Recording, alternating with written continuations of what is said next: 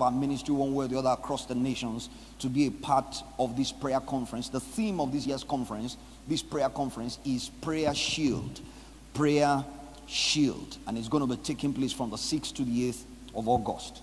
Also, in line with this prayer conference, we're going to be having three virtual corporate sessions on a daily basis. That is on Thursday, 6 a.m. to 7 a.m., 12 midday to 1 p.m., and then 6 p.m. to 7 p.m., and it will take the same pattern for the remaining days. Those three sessions for each of the 3 days, making 9 sessions altogether, are corporate platforms on a virtual plane where people can hook up with us wherever you are, in your office, in your home, in your business district, whatever nation you are taking residence in, so that we can pray together. We have like 10-15 minutes of sharing of the word, and then we have like 45-50 minutes of praying together in each of those 9 sessions, and that will be alongside your own personal time before the Lord over those 3 days. Also on Sunday, coming Sunday, being the first Sunday in the month of August,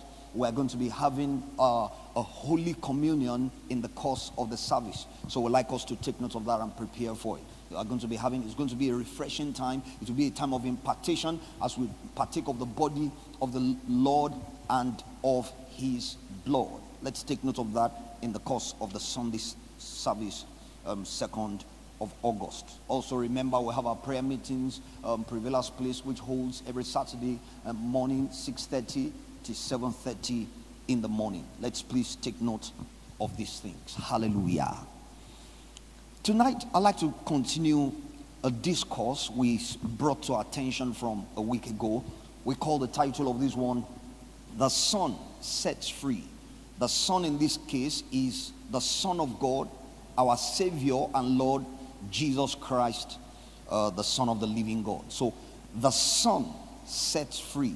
And the subtitle for this second part in this series is what I call Stand in the Freedom. Stand in the freedom. The Son sets free, and the subtitle, Stand in the Freedom. Let us pray. Father, we thank you for your awesome presence again tonight.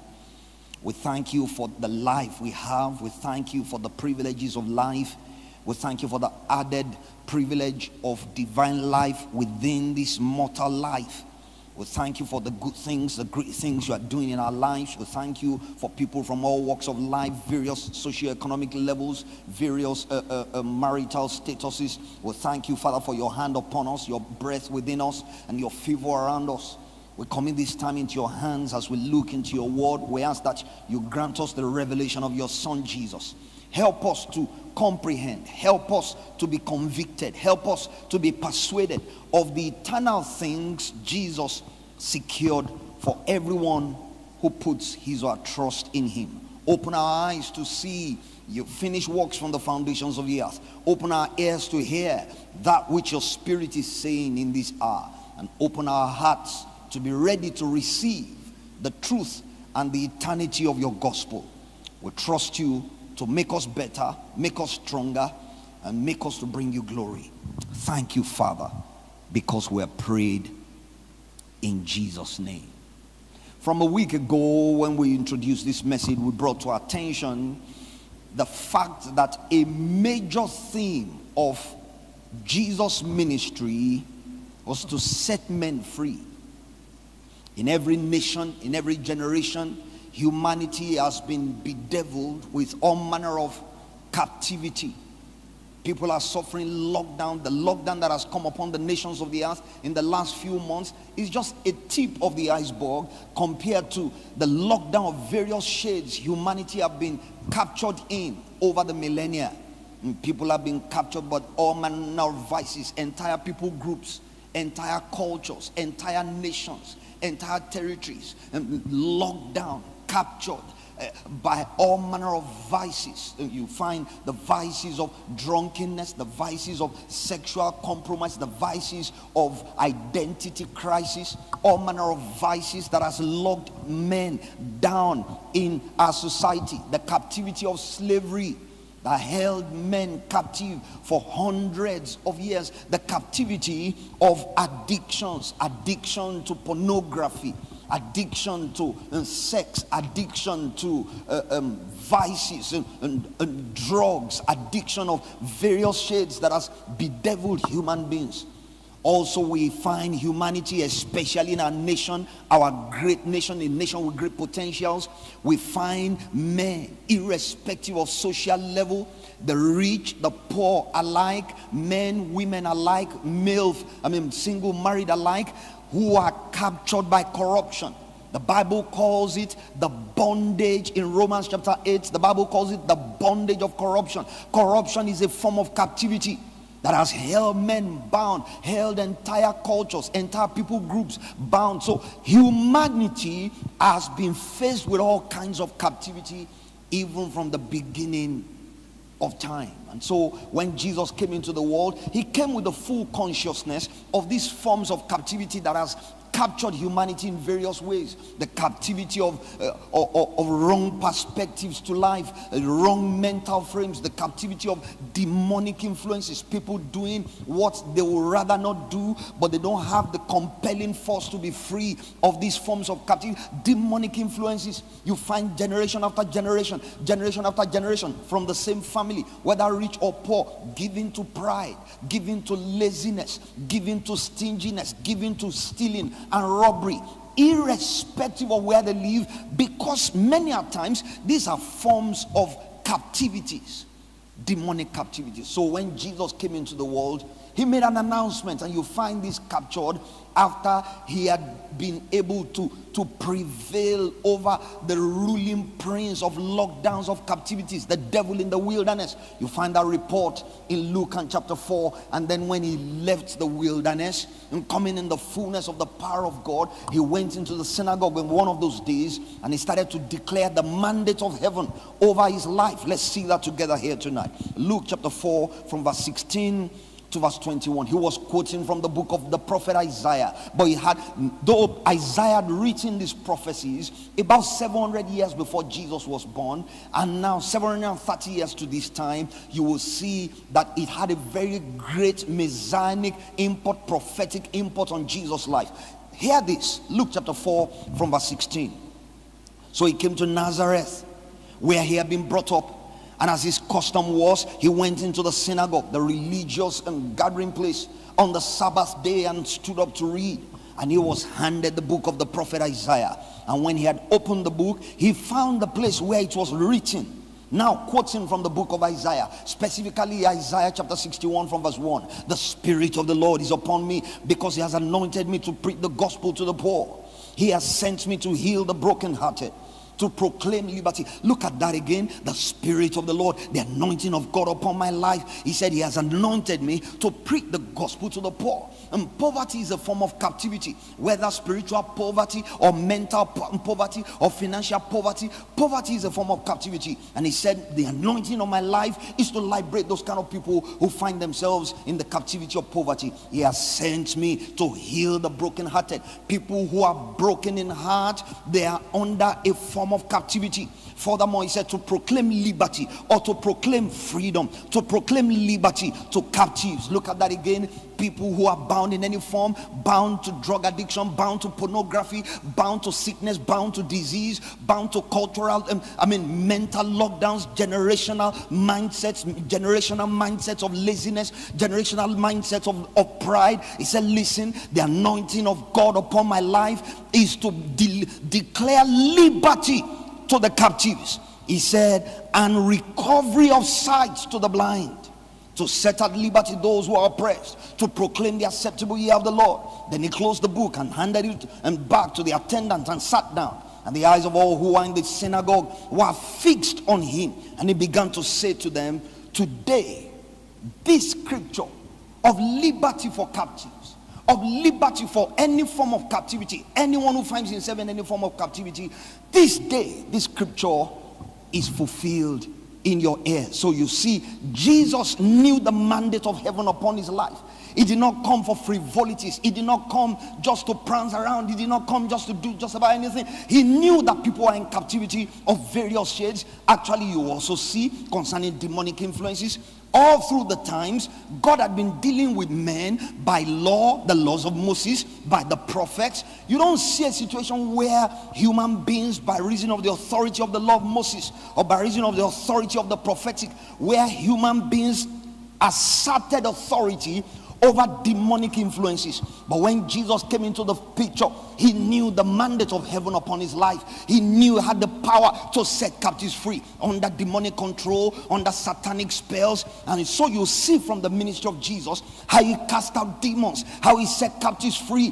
Why? Because Jesus knew that humanity was under captivity, and the anointing on his life was an antidote to such captivities, to set men free. We've been brought to us on 3 levels from a week ago how Jesus set captives free.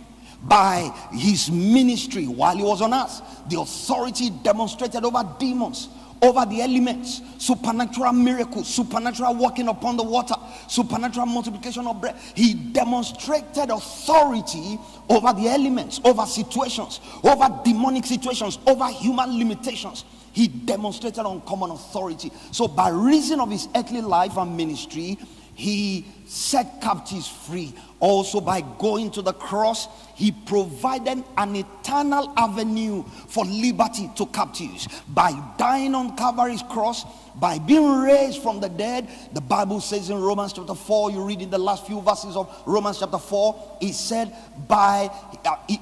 he justifies us by his resurrection. So by his death and resurrection, he set captives free. By his earthly ministry, he set captives free. After his death and resurrection and ascension, he let loose the Holy Spirit upon the earth, by which he divinely authorized people who trust in him to walk in divine power, to be able to walk, to be able to set at liberty those who all their lifetimes were subject to bondage. So we shared those 3 levels with us, or how Jesus set captives free from a week ago. But today I want to emphasize that Jesus demonstrated authority to set captives free by his life, by his death and resurrection, by his ascension and letting down the Holy Spirit from heaven. Now there is a duty upon us who believe in Jesus. There is a mandate of heaven upon every believer in Jesus, upon every saint of the Most High, that we stand fast in the liberty wherewith Christ has set us free. Yes, Jesus paid the price. Yes, Jesus lived the life. Yes, Jesus demonstrated the power. Yes, Jesus also delegated the power. What he delegates means he has released a measure of what he carries, that we may receive of the same, to demonstrate the same power over captivities. And so that's the focus of our discourse tonight, that we learn to stand fast as believers, that we learn to stand fast in the liberty wherewith Christ has set us free. Let me read this here. Recognizing the freedom Jesus procured and secured for us by his life, his death, his resurrection, and delegated authority, every Christian has a God-given duty to stand in the liberty Christ paid the ultimate price for. As we begin to study scriptures here tonight, you begin to see the language even in scriptures, how the believer is expected to stand. 4 dimensions I want to deal with here tonight on how a Christian, one who has received Jesus, one who has come under the covering of Jesus, one who has come under the lordship of Jesus, how we are meant to stand in the liberty wherewith Christ has set us free.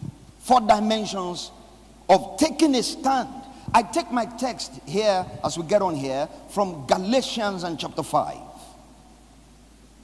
Galatians and chapter 5.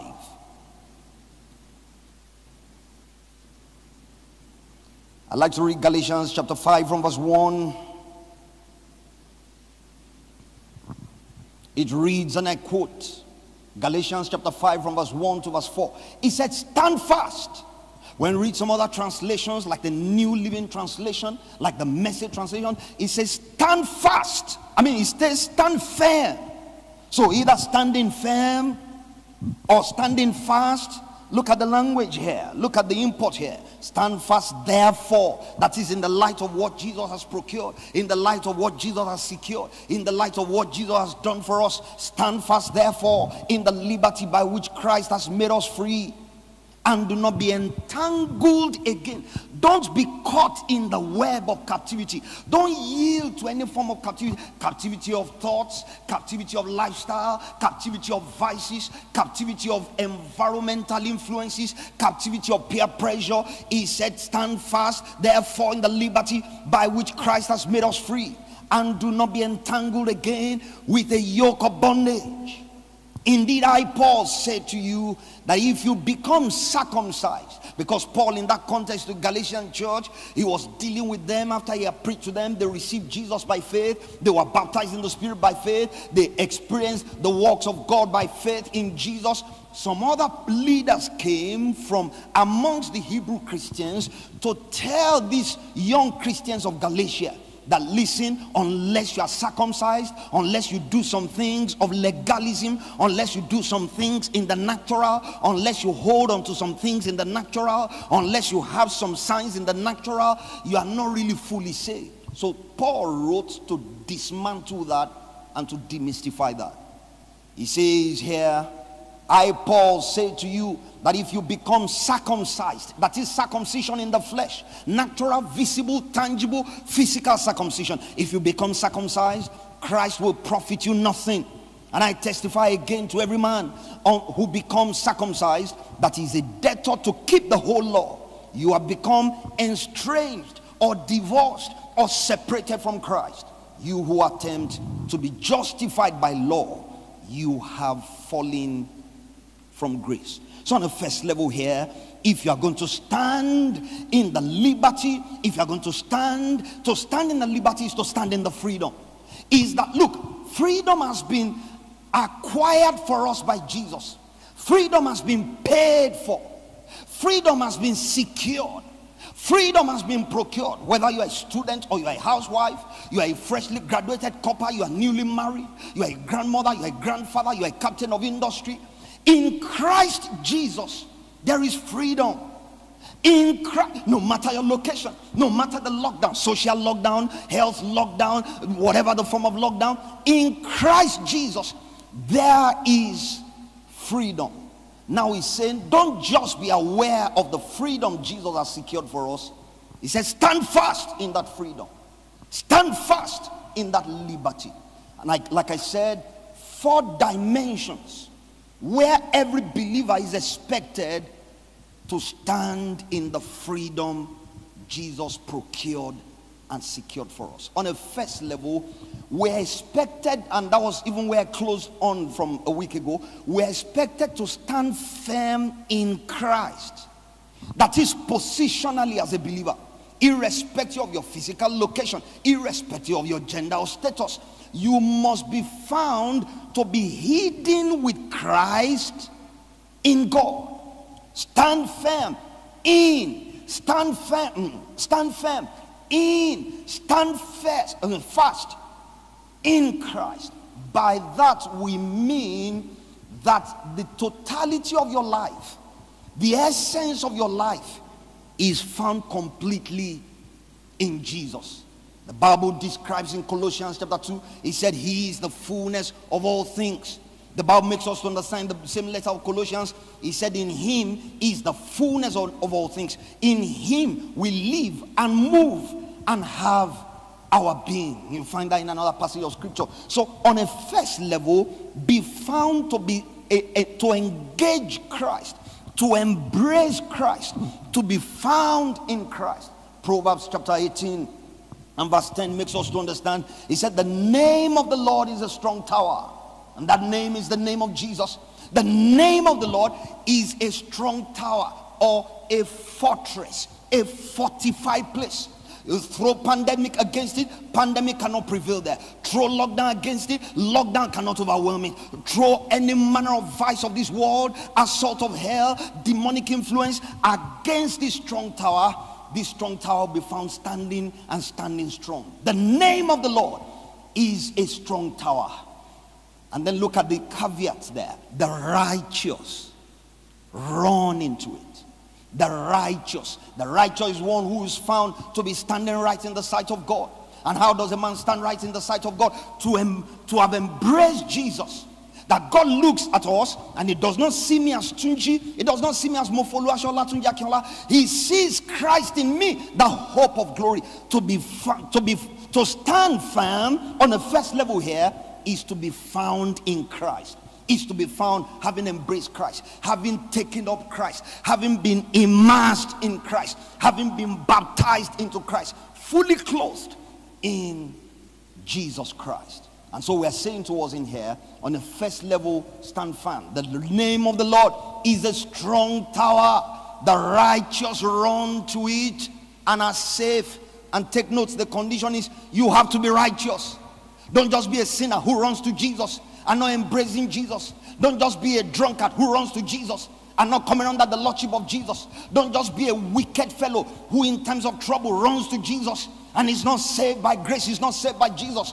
The righteous is the one. 2 Corinthians chapter 5 verse 21, he said, he who knew no sin was made sin for us. That is referring to Jesus. He who knew no sin was made sin for us, that we might become the righteousness of God in him. So when you become uncompromisingly righteous because of the finished works of Jesus you have appropriated into your life, he said the righteous run into that strong tower that the name of Jesus offers, a bulwark from the storms of life, and the righteous are safe. There are challenging times upon us, friends. Storms all around the place. Economic storms, corruption storms, deception storms, identity crisis storms, health storms, all manner of storms out there. But friend, as a Christian, know who you are in Christ. Know what Christ has afforded us. The righteous run into it. Or if I may say, the righteous run into him and they are safe. Let me make some progress here. I'll read another dimension here. And remember, the safety is not in the running. The safety is in being found in Jesus. Safety is of the Lord. Psalm 46 from verse 1. A long one here. Psalm 46 from verse 1 to verse 7. God is our refuge and strength. I love this. Rich man, don't trust in your riches, don't pride in your riches. Jeremiah chapter 10 from verse 22 to verse 23 deals with that. Rich man, don't brag in your riches. Strong man, don't brag in your might. Knowledgeable man, don't brag in your knowledge. But listen to this here. God is our refuge. A refuge is a hiding place. A refuge is a fortress, a stronghold. God is our refuge and strength, a very present help in trouble. Even God knows that no matter how anointed you are, no matter how Christian you are, there will be times of trouble that will come against us. In this world, Jesus said you will experience tribulations or the troubles of nations. He said, but be of good cheer. I have overcome the world. These things I say to you, that in me, look at that again, we're emphasizing on the first level the need to stand fast in Jesus. Don't be found in Jesus and looking out for other means of help. Christ is all in all. Christ is our sufficiency. God is a very present help in times of trouble. He is our refuge and our strength. Look at this again, Psalm 46. A very present help in trouble. Therefore we will not fear, even though the earth be removed, and though the mountains be carried in the midst of the sea, though its waters roar and be troubled, though the mountains shake with its swellings. Selah, that is pause and ponder. Think about it. There is a river, come on now, whose streams shall make glad the city of God. Friends, you are the city of God. Jesus himself spoke in Matthew chapter 5 from verse 14 to 16, verse 16 in particular. A city set upon the hill that cannot be hidden. You are the city of God. He said here, there is a river, the streams whereof make glad the city of God, the holy place of the tabernacle of the Most High. God is in the midst of her. She shall not be moved. God shall help her. May God help you. Businessman, may God be your help. Politician, may God be your help. Driver, may God be your help. House help, may God be your help. Great man, may God be your help. May your greatness not be your dependence for help in times of need. He said God is in the midst of her. And then he says, excuse me here, the holy place of the tabernacle of the Most High. God is in the midst of her. She shall not be moved. God shall help her just at the break of dawn. The nations raged. The kingdoms were moved. He uttered his voice. The earth melted. The Lord of hosts, or the Lord of the armies of heaven, the Lord of hosts is with us. The God of Jacob is our refuge. So I'm saying to us in here, to stand firm in the first place is to be found in Christ. Stand firm in Christ. Stand firm in Christ, because Christ offers salvation. Salvation is in Christ. Salvation from sin, salvation from eternal damnation. Salvation is in Christ Jesus. So liberty or freedom is in Jesus. Liberty from bondage, liberty from any form of captivity, health captivity, economic captivity, marital captivity, the captivity of a solitary life. Hey friends, liberty from bondage or captivity or sin and death is in Jesus. Also, I'd like us to understand here, in Christ there is also liberty from accusations. The Bible tells us about the devil, that he's walking around as a roaring lion, seeking whom may devour. In another, that's in 1 Peter chapter 5. In another place in Revelation chapter 12, we're made to understand that the accuser of the brethren in Christ, the one who accuses them by day and by night, has been judged and cast down. And so listen to this here. In case you feel accused by the enemy, you have confessed the situation to God, but perpetually you still keep hearing the voice of accusation. Oh, you will never be forgiven. Oh, you have committed the unpardonable sin. Oh, you are going the way of hell. You are doomed in hellfire. He said, listen to me. No matter the voice of the accusation, in Christ there is liberty from accusation, liberty from guilt, liberty from shame, liberty from condemnation. Do you know there are people, even wealthy people, even struggling people, young people, old people, whose shoulders are drooping? They cannot lift up their heads and look up because they are under the weight of condemnation. Condemnation of things they did 30 years ago. The enemy, the devil, makes them feel like it's what they just did now. These are things they've talked to the Lord about, they've repented before the Lord about, but the accuser keeps accusing them. They just feel they can never be free. They just feel this thing they've done many years ago, they can never be forgiven. I speak as a servant of God, as an oracle of the Most High today. No matter where you are accused, where you have turned to the Lord for mercy, where you have turned to the Lord in repentance, where you have turned to the Lord and embraced the blood of Jesus, may you be free in this place tonight. May Jesus set you free. Now you stand firm in that freedom Jesus procured for you. Stand firm in freedom from accusation, freedom from guilt, freedom from shame, freedom from condemnation. Men may condemn you, but God has since spoken over your life. Go and sin no more. Remember the woman who was caught in the very act in John chapter 8. The enemies were the devil used all manner of people to harass her. They gathered stones, they wanted to stone her, but Jesus came into the picture as a channel of heaven, the channel of God in that place. And he said, he who has not committed sin, let him cast the first stone. And one after the other, their consciences convicted them, and they turned away, dropping their stones. Then he looked at the woman and said, woman, where are those your accusers? He said, does no one accuse you, condemn you? He said, neither do I condemn you. Go and sin no more. I speak over someone's life here tonight. You are under the weight of guilt, weight of shame, weight of the accusations of the devil continually. In your dream, you feel accused. In the daytime, you feel accused. Tonight, Jesus sets you free. I speak over your lives. I speak over your destiny. I speak over your mind, your worldview. Jesus, the Son of the living God, set you free. Hallelujah. Hallelujah.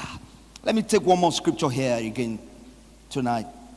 Dealing with standing firm in Christ. Embrace Jesus. Embrace his lordship. Come under his rulership, and you will be free indeed. Look at this. For those who find themselves under any form of guilt, weight, accusation, 1 John chapter 1, I'd like to read from verse 8 into chapter 2 and to verse 2. If we say that we have no sin, we deceive ourselves, and the truth is not in us. If we confess our sins, he is faithful and just to forgive us our sins and to cleanse us of all unrighteousness. If we say we have not sinned, we make him a liar, and his word is not in us. My little children, these things I write to you so that you may not sin. And if anyone sins, we have an advocate, a lawyer with the Father, Jesus Christ the righteous. He himself is the propitiation for our sins, and not for our sins only, but also for the sins of the whole world. Right, Philippians chapter 3 from verse 7 to verse 9, quickly. But what things were gain to me, these I have counted loss for Jesus. Remember the context of this apostle. He wrote to the Philippian Christians. From the beginning of that chapter, I started to talk about how some people think they can brag. He said, even me, I can brag them all. Look at my resume. Look at my past life. Look at the things I prided in by reason of my natural birth, by reason of my nation, by reason of my training, by reason of the legendary teachers who taught me. But look at verse 7 because of time. He said, but what things were gain to me, these I counted loss for Christ. Yet indeed, I also count all things loss for the excellence of the knowledge of Christ Jesus my Lord, for whom I've suffered the loss of all things and count them as rubbish, that I may gain Christ. Friends, you gain Christ, you gain all. You embrace Christ, you become an eternal winner. He said that I may gain Christ and be found where? In him. Not one leg in, one leg out, head in, body out. In him, immersed, baptized, completely standing firm in Jesus, not having my own righteousness which is from the law, but that which is true faith in Jesus Christ, the righteousness which is from God by faith.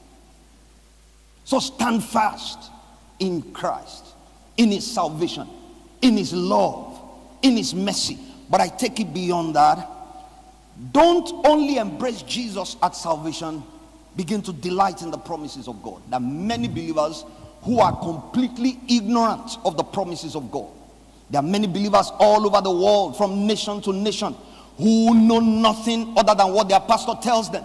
So if their pastor is limited in knowledge, they become more limited in knowledge. If their pastor is not given to sound doctrine of scriptures, the Bible tells us how the church started in the New Testament. They were given continually to the apostles' doctrine, insight from scriptures, understanding from scriptures, study to show yourself approved of God, a workman who needs not to be ashamed, rightly dividing the word of truth. But you see entire congregations limited in knowledge. Entire congregations, they don't even know what God has afforded them, what Jesus has afforded them, what Jesus has procured and secured for them. They are limited in knowledge because their pastors are limited in revelation. And I'm saying to us in here, a second level of your life, having embraced Jesus, a second level of your life where you need to stand firm is to know how to stand on the promises of God. There is a song from very old, standing on the promises of Christ my Savior. Yeah, so stand fast on his promises. To be able to stand on those grounds, you must know the promises of God. Carrying the Bible is not enough. Brandishing the Bible is not enough. Hanging a cross with a man hanging on it is not enough. Study, friends. Know what God has promised. Can you imagine? Look at a scenario. A rich man dies, leaving young children. The oldest amongst them is 8 years of age, but he was a wealthy man. He had 5 children, but he had 10 houses. He had a thriving organization, thriving business. And so the estate came under administrators, because the oldest of those children is just about 8 years of age. And probably the condition is there until it becomes a legal adult, which is another 10 years, 18 years of age. The administrators hold the estate on behalf of those 5 children. Now look at a scenario. When they become 18 years of age, the regents hand them over the copy of their father's will, father's estate. But the regents interpret to them, telling them that, look, you have only 1 house. When in the will, it shows they have 10 houses. Telling them that, look, the company we are running and thriving is actually ours. It's not your father's. And it is in the documents that the thriving company, multinational company, is their father's. And these 5 young people, ladies and men. The youngest amongst them by now maybe is 15. The oldest among them by now maybe is 20. 5 of them. They take the document, they hide it away, and they work according to the interpretation of the administrators who legally have handed over. They've handed over, but they are puppeteering those children. Are you going to blame those administrators for the manner in which they interpreted these children's father's estate? No, sir. No, ma'am. The children, they've been to school, they are mature. Maybe the oldest has even graduated, but they refuse to read the terms their father left them from 10, 12, 13 years ago. If they read, when they read, they will realize that the multinational company does not belong to the administrators. It belongs to them. If they read, when they read, they will realize that the house their father gave to them is not 1 but 10. They can even take two, each of the 5 of them, sharing the 10 houses amongst them. This is the case with many of us Christians. God, by Jesus, look at it. God as Son came into the world to die. Friends, that death was not cheap. That death was a high premium. That death secured so many things for all believers of all ages. But if you don't search the word of God to know what he has promised you, even your pastor may be limited in knowledge and limited in interpretation. Even your environment may limit your access to those things. But when you know that these things are yours, the Bible tells me all things are yours. In 1 Corinthians, I think it's chapter 3, all things are yours. Whether things in heaven or not, Benedict, all things are yours. But you need to read, you need to search. So to be able to stand as a Christian, you must be able to stand not just in Christ, but standing on the promises of God. God has a promise about your health. God has a promise about your relationship. God has a promise about your marriage. God has a promise about challenging times and how the believers can triumph even in challenging times. There's rarely any situation of life for which God, by his Son Jesus, has not made a promise to us. So search the scriptures. Jesus said in John chapter 5, in them you think you have eternal life, but they are the very ones that speak concerning me. Search the scriptures. Teenager, search the scriptures. Housewife, spend time searching. Not just searching from market to market, searching for incense, searching for ugu, searching for periwinkle, searching for the mundane things of life. Don't be like Martha. Let the one thing that is needful become a priority in your life. Search the scriptures. Businessman, search the scriptures. Politician, search the scriptures. Within the scriptures, you find the promise of the Almighty God and the promise of his Son, the promises of his Son Jesus to every one of us. So stand firm on the promises of God. Look at this here. You see, Job was a man who went through uncommon trials. Some of us will feel this current lockdown, this current pandemic, what kind of thing is this? Is God still in heaven, or God has gone on sabbatical somewhere? How can God be in heaven and I'm going through this? Listen to me. There are patterns in scriptures. That's why we have the comfort of scriptures, that if people have been through trying times and they prevailed, you can also go through trying times and prevail. Job went through trials. Job went through storms. Job went through setbacks. Job lost many things. Lost children, lost health, lost business. But look at the mentality of Job here. A man who made a choice in the promises of God. Job chapter 23. I want to read from the New International Version. Job chapter 23 from verse 8 to verse 12. Job made a choice to hang in the environment where God could reach him, to hang in the environment where God's word could prevail. Look at this here. But I go to the east, he is not there. But if I go to the east, he is not there. If I go to the west, I do not find him. When he's at work in the north, I do not see him. When he turns to the south, I catch no glimpse of him, but he knows the way that I take. When he has tested me, when he has tried me, I will come forth as gold that has been refined in the fire. The fires of life, the storms of life, the fires of pandemic, the fires of lockdown, the fires of the fear of the unknown. Many people are captured by fear of the unknown, fear of the future, fear of old age, fear of uncertainty, fear of the times in which we live. But listen to me, he said, nevertheless, but he knows the way that I take. When he has tested me, I will come forth as gold. That is, tested and refined gold. My feet have closely followed his steps. I have kept to his way without turning aside, not vacillating. One moment believing in Jesus, another moment believing in Okija priest. He said, my feet have closely followed his steps. I have kept to his way without turning aside. I have not departed from the commands of his lips. I have treasured the words of his mouth more than my daily bread. A man who went through trials, who went through storms, but who still chose that I will hang in the environment of God's word. I will stand on the promise of God. He may beat me back and blue. He may throw me helter-skelter. He may shake me. He may subject me to daunting times. But if I stay in the environment of the word, I keep myself in an environment where God can reach me. After he has tried me, he will elevate me. After he has tested me, he will promote me. Can I have a believing amen in the house? Amen. So standing on the promise of God puts the believer within the environment of heaven's infrastructure. Standing on the promise of God puts the believer in a place where God can easily reach him. There are some places where we make it difficult for God to reach us.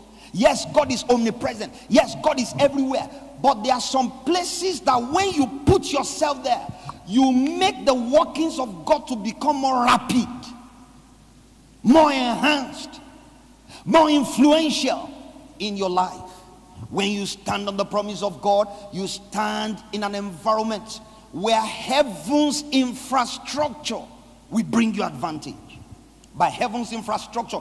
Infrastructure is what is in a city. City infrastructure, for example, is what makes a city a city. The postal service is working. Electricity is the electric cables. They are laid underground. They are working. They are functioning. Internet signals. They are running on high speed. Maybe 1,000 megabytes per second. Everything works. Economy works. Healthcare works. Education works. Road network works. Rail network works. Air travel works. Those are parameters for city infrastructure. How about heaven's infrastructure? Just as you have city infrastructure, there are certain things that make heaven heaven. There's heaven's economy. There's heaven's supply chain. There's heaven's value chain. There's heaven's healthcare system. There's heaven's wisdom. There is heaven's educational system. That you know some things that were not taught you by teacher in school. Remember the psalmist in Psalm 119? You read from verse 98 to verse 100. He said, because I delight in the word of God, God has given me more understanding than the ancients. That shows me heaven's infrastructure on an educational level, bringing revelation beyond scholarship. So when you stand on the promise of God, you live your life based on God's word. You live your life based on God's promises.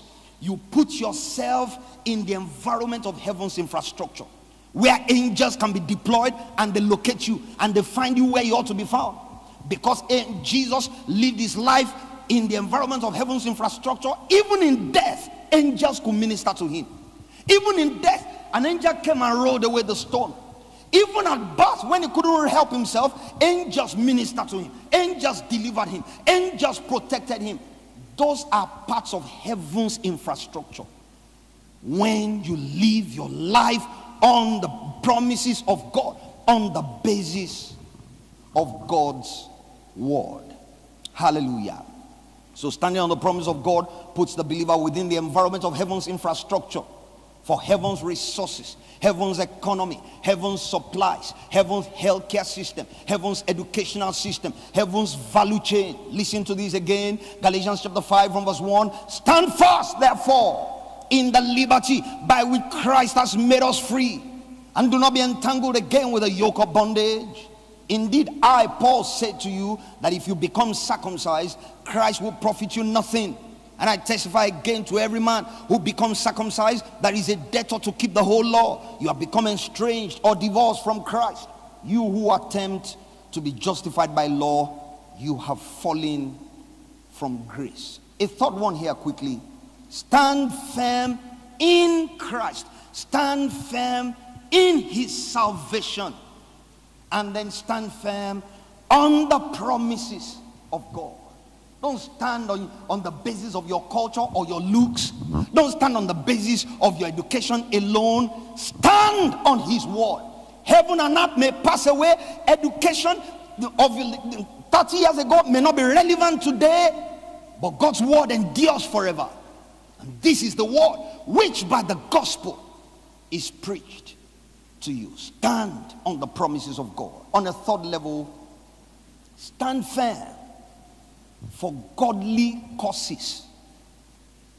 Stand firm in Christ. Stand firm on his word. Stand firm, for your life should be for a purpose, a heavenly purpose. Revelation chapter 4 and verse 11. Thou art worthy, O God, to receive glory and honor and power, for you have created all things. You have created all men. You have created all bachelors. You have created all ladies. You have created all spinsters. You have created all families. You have created all things for your pleasure. Friends, there is a divine purpose over your life. Don't live an aimless life. Don't live a life on a frolic of your own. Live a life backed by heaven. Live a life propelled by heaven. Live a life that is for a heavenly cause, heavenly purposes. Stand firm for godly causes. God can use you to be light to those in darkness. God can use you to be a source of help to an orphan out there. God can use you to be a source of help to a blind man out there. God can use you as a source of help to a destitute lady out there. Live for godly causes. What did I say here, friends? Live for godly causes. As a believer in Jesus Christ, part of our God-given mandate is to embrace godly values and godly virtues. The believer must embrace righteousness, truth, and mercy in the midst of a perverse generation, irrespective of the environment in which we walk, the environment in which we live, the environment in which we school, the environment in which we do business. We have a God-given duty to live for God, to live to please God, to live for godly causes. Hear this from God's word. Philippians chapter 2 from verse 14 to verse 16. Do all things without complaining.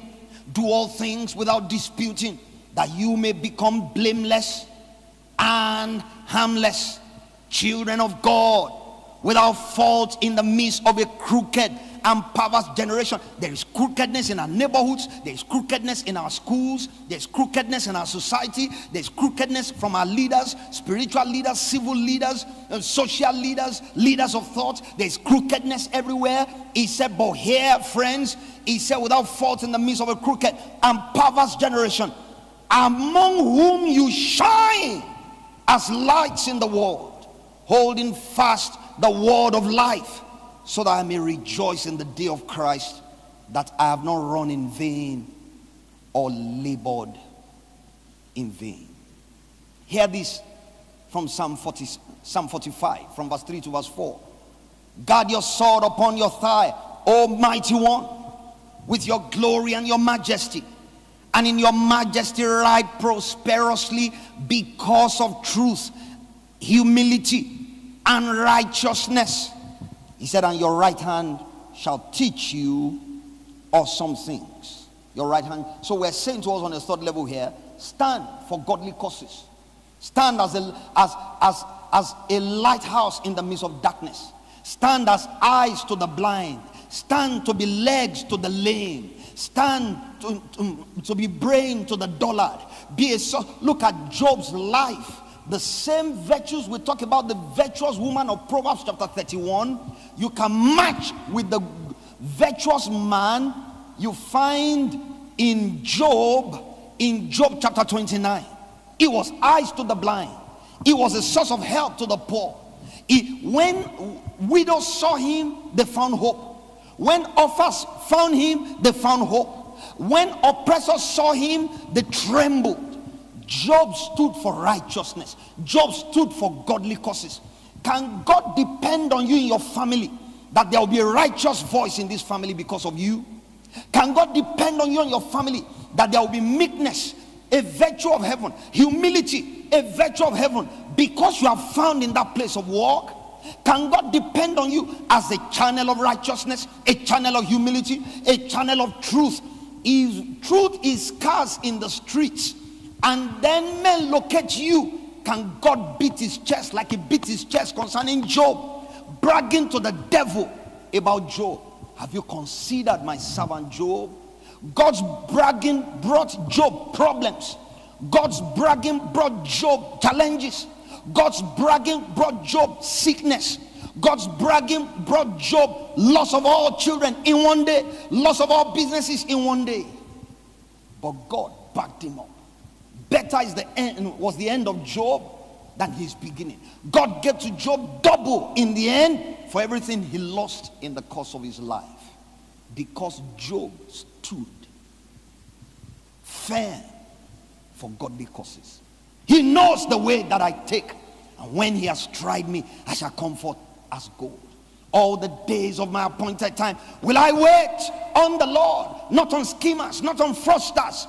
He said, all the days of my appointed time will I wait until my change comes. God bragged about Job. It brought him trouble for a while, but it brought him lifting in the end. God revealed great things about Joseph. Joseph in his father's house, Joseph in the waterless pit, Joseph in Potiphar's house, Joseph in the prison house, Joseph in Potiphar's house stood for righteousness, stood for meekness, stood for truth. It brought him problems for a while, but it brought him lifting in the end. Mordecai, is it? Esther's uncle, Mordecai. Mordecai stood for righteousness. Mordecai stood for honesty. It cost him obscurity for a season. People have been elevated around him. The one who rescued the king's life was forgotten. But righteousness exalted Mordecai in the end. I will close. I will not be able to get into the fourth point today. I'll close on this note today. But remember, dear friends, listeners, viewers watching on live stream, and those who watch this here after now, make up your mind to be found in Christ. Stand firm in Jesus, in his salvation, in his love. Stand on his promises.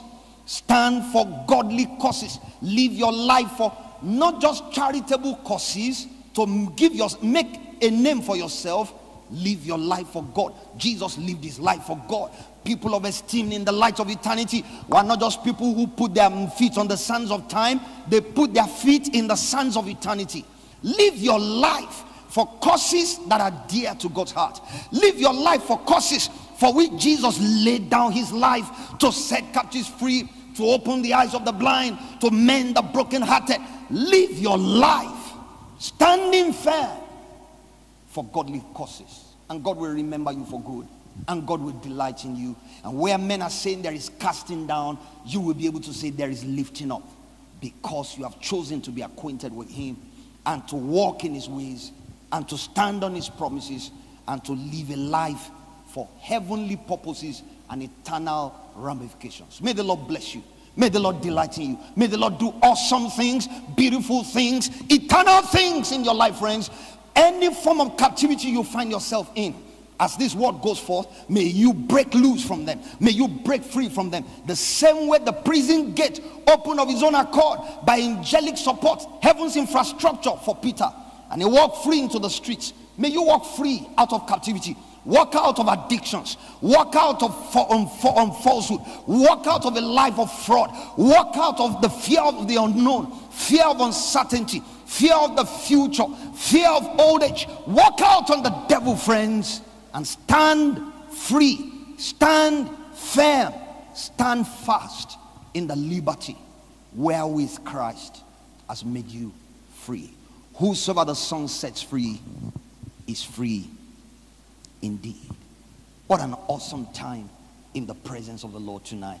I'd like us to just magnify him and worship him and honor him for such a time in his presence, because we have not just heard his word. As we heed his word, the power to be healed, the power to be delivered, the power to be elevated, the power to be secure will tabernacle with every one of us. Hallelujah.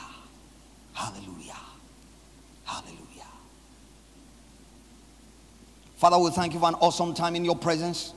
We thank you for those who have heard this and those who will hear this hereafter. We thank you because your word has gone forth. It will not return to you empty. We thank you because there is power in your word to transform, to liberate, to empower, to elevate, and to establish. That which you have started amongst us, finish it and set captives free indeed. Thank you, Father, because we have prayed in Jesus' name. Before we close, let's honor the Lord with our substance. It's part of our spiritual worship. It's not an issue of coercion. It's not an issue of threat. It's a free will choice. But you can make a choice to honor the Lord with your substance and with the first fruits of your increase. The details of how you can honor the Lord on this platform you find on your screen at this time. Let's honor the Lord with our substance in this moment. And the Lord bless us. The Lord delight in us. And honor his word in our lives as we stand in Christ, stand firm on his word, and stand for godly causes in the precious name of Jesus. Amen. Amen. Lord, bless your people, bless our gifts, bless our offerings, bless the tithes, bless the substance of our lives we bring to you in worship, and let your name be blessed, be hallowed, and glorified in our lives. Thank you, Father, because we're prayed in Jesus' name. Before we close with the benediction, remember, prayer conference is coming up August 6 to 8 with the theme Prayer Shield. It's going to be an awesome time. You can hook up with us anywhere on the face of the earth. We'll have 3 corporate sessions of prayer per day, even as we pray and fast in the course of the day. 6 a.m. to 7 a.m., 12 midday to 1 p.m., 6 p.m. to 7 p.m. 3 hours of corporate coming together virtually, online, every day over those 3 days. It's going to be an awesome time. God will let loose new things. God will let loose new things over our lives, over our church, over the cities of God, and over the people of God. The Lord bless his word. The Lord bless his name in our lives in Jesus' name. Let's share the benediction together from Hebrews chapter 13. I'd like you to personalize that as we confess it. Hebrews chapter 13 from verse 20 to verse 21. Now may the God of peace, who brought up our Lord Jesus from the dead, that great shepherd of the sheep, through the blood of the everlasting covenant, make me complete in every good work to do his will, working in me what is pleasing, well pleasing in his sight, through Jesus Christ, to whom be glory forever and ever. Amen and amen and amen and amen. God bless you all. Have a good night and safe moments to your various destinations.